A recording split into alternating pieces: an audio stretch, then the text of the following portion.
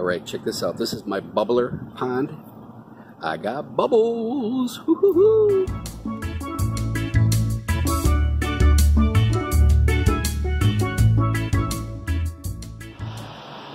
Alright, I spent most of the morning trying to get this buck converter to work.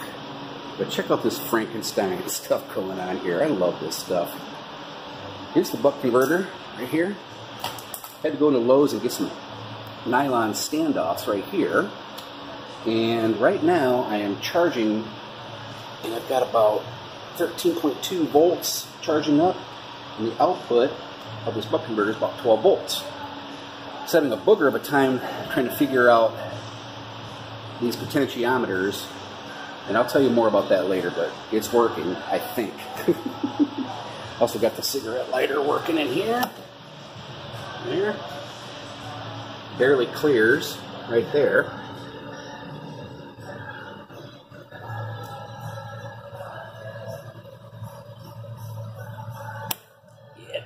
Yeah, okay.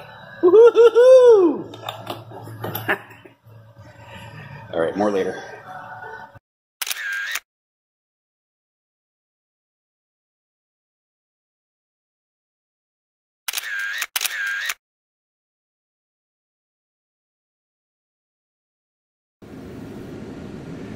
Hey, good morning. Doing some morning peeks and tweaks.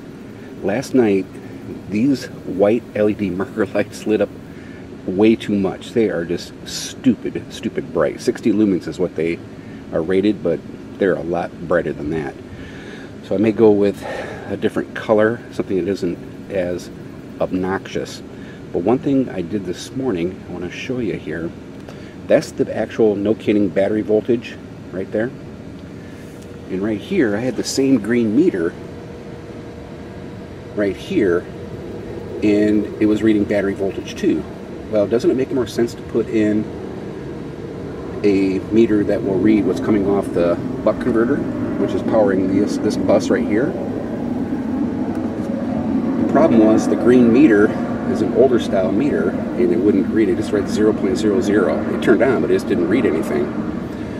I pulled up my 1733 DC voltmeter Blue Sea systems and good to go. This right here, of course, is the solar panel. Turns off the solar panels. Turns on the solar panels. See there? Cool. And I've got the whole output of this thing, including the buck converter, on the load here. So if the voltage gets to 12 volts, it just shuts everything off anyway. And the other thing is that I wired these marker lights to the switch here using piggybacks. That's not a good idea. I'm going to rewire it onto the buses here. It's the same circuit, so this switch will still turn off the lights and everything else. So just a couple things I learned that I'd share it with you.